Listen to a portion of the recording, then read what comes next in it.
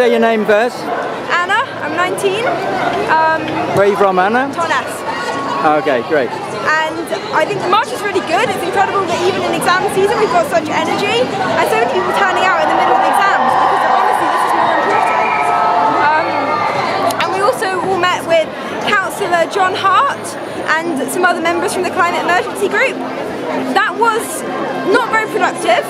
We're really hopeful that Councillor John Hart comes up with a more progressive strategy, but at the moment he is focusing on what Devon County Council has done and not what it will do. Right. But we do have more meetings scheduled. And how do you feel about that though? It's frustrating. I think it's a denial of the reality that this is going to be the future that we will face. Right, so that again, in case that wasn't... It's going to be a denial of the reality of the future that we're going to all face if he continues to ignore what's happening. Well, as I said as well, you know, these marches fill me personally with so much hope after so long a time without anybody doing anything. And so what would you say about the march and the people here?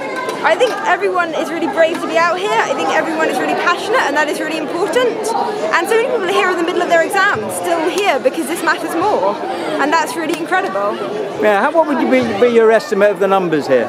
I would guess about 1,000. It's hard to tell really. No, I would say more than 1,000, probably getting on towards 2 personally. Yeah, fantastic.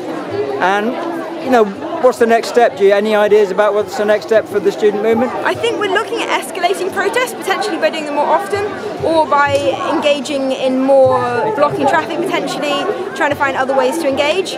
But at the moment it feels like our message is being heard, but it's not being acted on, and that's not good enough. Okay, brilliant. But we're not really sure where to go. Okay, thank you so much.